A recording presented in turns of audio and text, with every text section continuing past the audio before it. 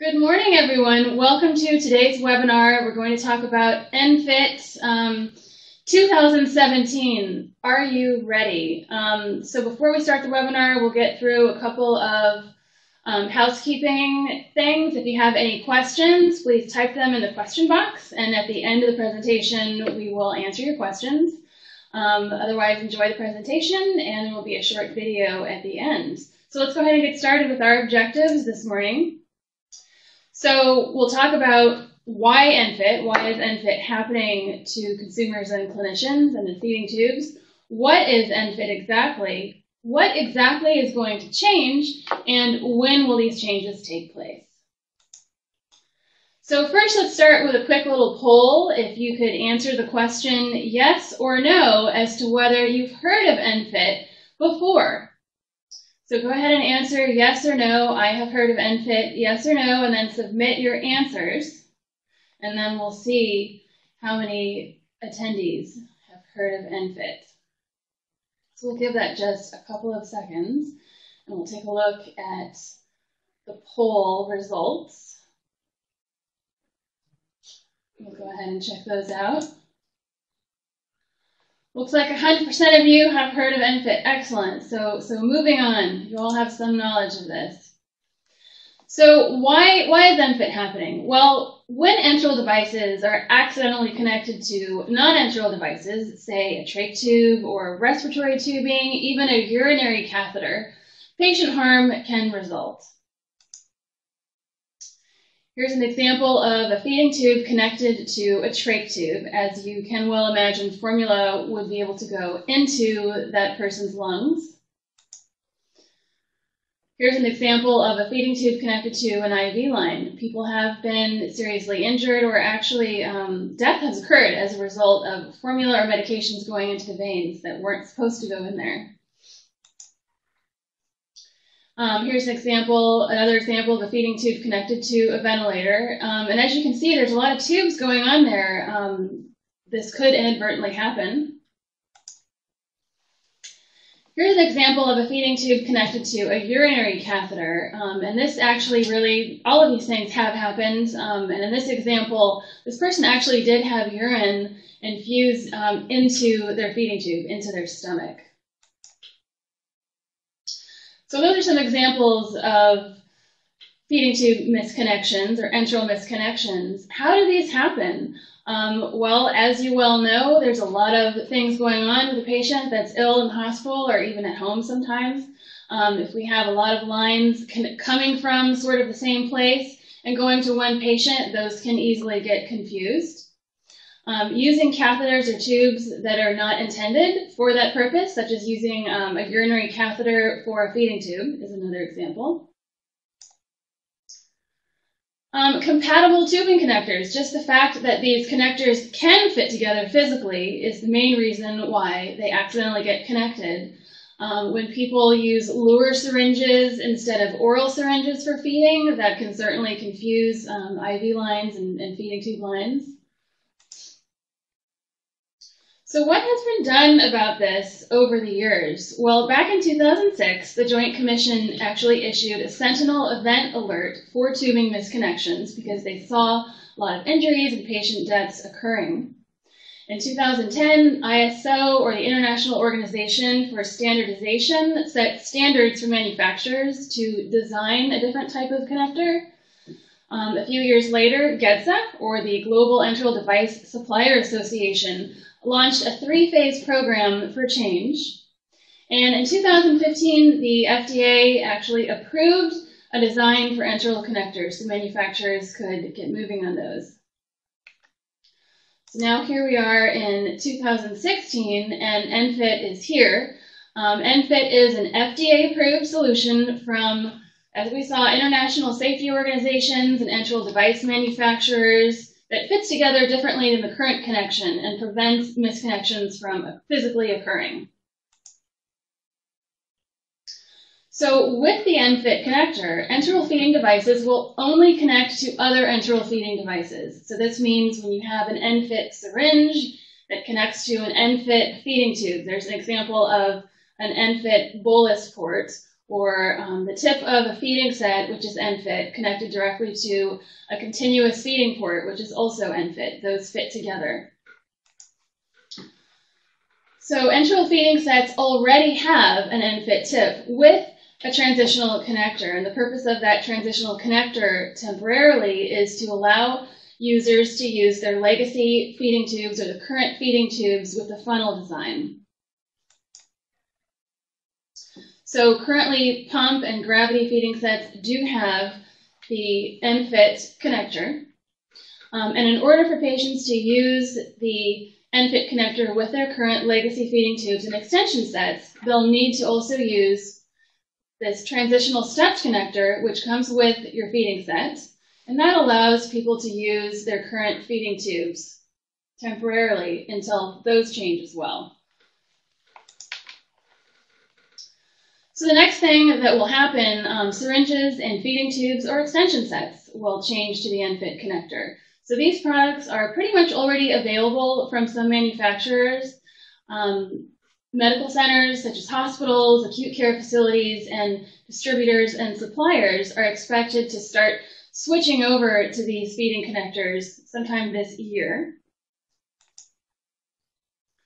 So let's take a look at ENFit syringes to start out with. Here you see an example of an ENFit syringe. Those are both ENFit syringes. On the bottom, you see it without the transitional step connector, and on the top, you see it with the transitional stepped connector. And then we'll talk about how to use the ENFit syringe. So here you have your ENFit syringe with your ENFit port. And in order to use the current feeding sets and extension sets and feeding tubes, you will need to use the transitional stepped connector, and that allows you to put that right in there. And then next slide, we'll take a look at how to use the ENFit syringe without the transitional stepped connector. It simply twists onto the ENFit feeding port. And we'll take a look at the next slide. So we just took a look at the 60 milliliter syringe that most people use for enteral feeding. Smaller syringes for medications and other uses will also change to ENFit. Here's an example of a smaller syringe. So you'll see catheter tip, luer lock, luer slip tip syringes, oral syringes. All of those are going to go to this ENFit design. We'll take a look at the next slide. So for low-dose syringes, those are a little bit different. The design is a little bit different to reduce wastage of medications. And if we take a look at the next slide, you can see that there are some excellent videos at stayconnected.org on how to administer medications in the feeding tube using those low-dose syringes, both in hospitals and at home. So that's an excellent resource at stayconnected.org. The next thing we're going to see is feeding tubes and extension sets. So right now you're used to the funnel design. The ENFit design, which you can see from the pictures and also from these tubes here, has a totally different design that only fits with other ENFit devices. We'll take a look at the next slide. So we do expect to see those in the market this year. ENFit syringes and feeding sets and feeding tubes, as we mentioned, are available from some manufacturers now, and we should start to see those flowing through acute spaces and home care supply companies during 2017. So how is Shield helping you and your patients with the ENFit transition? Well, Shield Healthcare does provide in-services for your staff. Patient notifications on product changes. Anytime a product changes, we send out a customer letter. We call the customer to make sure that they know they're getting something different and how to use it. We have knowledgeable dietitians and customer service agents who have been trained on ENFit. And then we have a wealth of online resources at shieldhealthcare.com/nutrition. For more information on ENFit, you can certainly ask your Shield Healthcare registered dietitian or representative. You can visit shieldhealthcare.com/nutrition. You can also visit stayconnected.org, which is the GETSO website, or the Global Enteral Device Supply Association, which has a lot of information about ENFit. And certainly, if you have any questions about your enteral devices, you can ask your home medical supply company or your healthcare professional. So that concludes today's webinar about ENFit. Please visit us at schultehealthcare.com/nutrition, where you can also find a video on ENFit.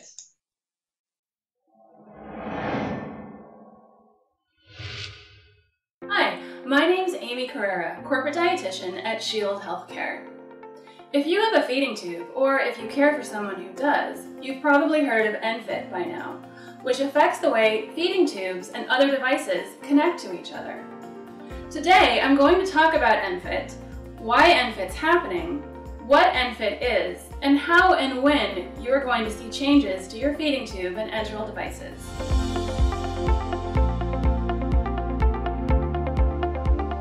When enteral devices are connected to non-enteral devices, like an IV line, patient harm can result.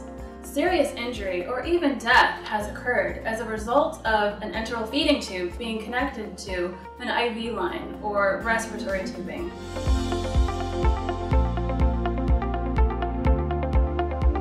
ENFit is an enteral connection designed jointly by several different groups, including regulatory agencies, safety organizations, and enteral device manufacturers. The design was reviewed and approved by the FDA. ENFit is not a lure lock connection. It is designed so that it's not compatible with other types of medical devices, including IV lines, respiratory tubing, and urinary catheters.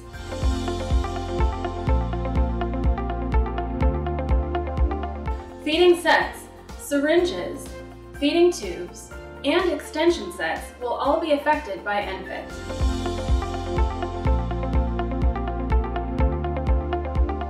You already have ENFit feeding sets.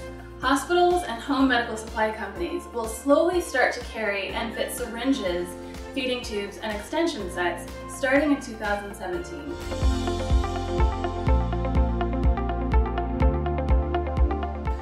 So if you're fed via the pump or gravity feeding method, you probably are already seeing the ENFit connection on the end of your feeding set.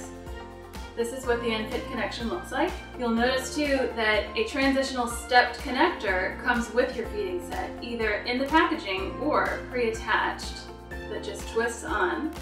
The purpose of this transitional stepped connector is so that you can use your feeding set with the ENFit connection until you get your feeding tube with an ENFit tip. So it still fits in there just like that.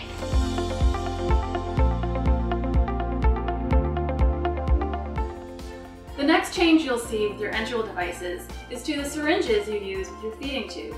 Right now it probably looks a lot like this with a catheter tip, and it fits in your feeding tube or your extension sets just like this.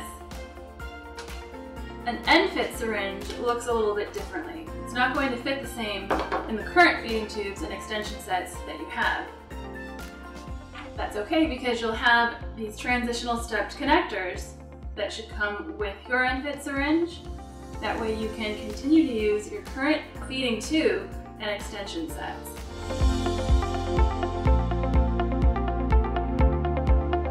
The same goes for smaller syringes that you'll use to deliver medication and water through your feeding tube.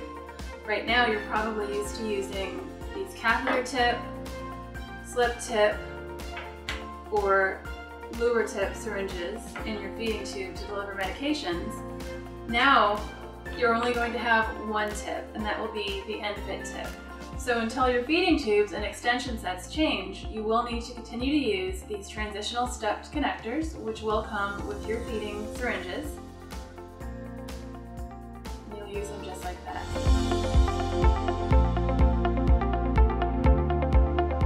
So if you have a low profile or a button tube, you're going to start to see changes to your extension sets. Right now, they look like this, more of a funnel design. When they change to ENFit, they'll look more like this.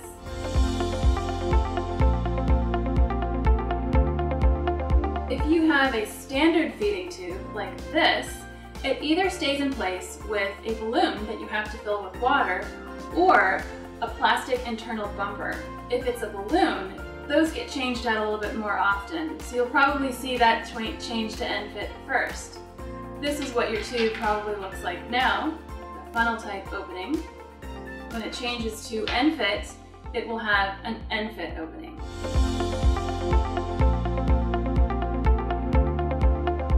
ENFit is a connection for enteral devices that prevents them from being accidentally connected to devices that they shouldn't be and potentially causing harm. Feeding sets with the enteral connection are already available and in use. Syringes with the ENFit connection will be next, followed by feeding tubes and extension sets starting around the beginning of 2017.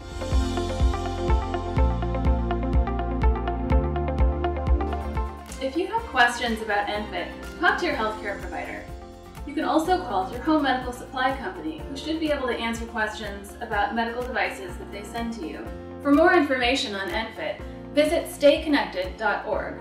You can also visit us at shieldhealthcare.com/nutrition.